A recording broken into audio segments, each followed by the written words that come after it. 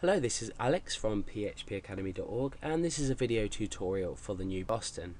Now, in the last example, we've looked at left joining, where we return, let's give you an example in the SQL tab.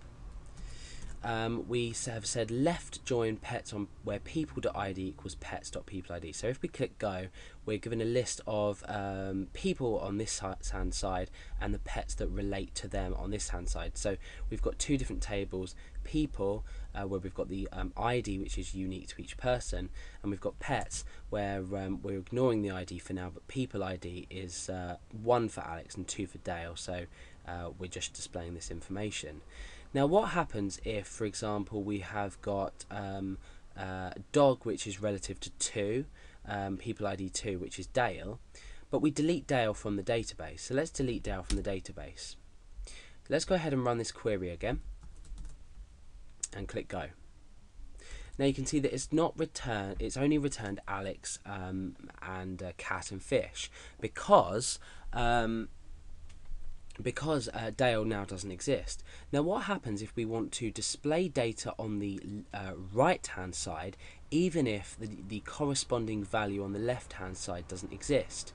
Now for this we use the right join.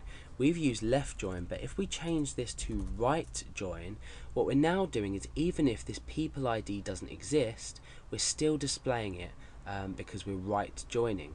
So let's click go and see what result we achieve. Okay, so we've got pet, cat, fish and dog.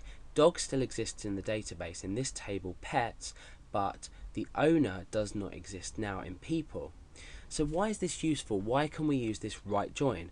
Well, in this case it doesn't really make too much sense, unless we were saying, you know, the dog is now, I don't know, homeless and it's been abandoned. The user no longer exists. So it could be a pet owner's website, for example. This user might unregister, unregister, so they might delete their account, and now dog is left homeless. So that's just an example, a silly example, but I'm sure you can understand where this is going. So if we want to represent the data on the left, even if it doesn't have a value on the right, we use the left join. If we want to represent the data on the right hand side, even if it doesn't have a value that corresponds to it, after the on keyword on the left hand side, we still show this. So we've shown this as null. So inside PHP we can make this comparison and say that dog doesn't actually have an owner. So that's basically the difference between the left and the right hand side joins. So we use left join if we want to display data on the left, even if it doesn't exist on the right, and vice versa. With the right join we display data on the right, even if it doesn't exist on the left.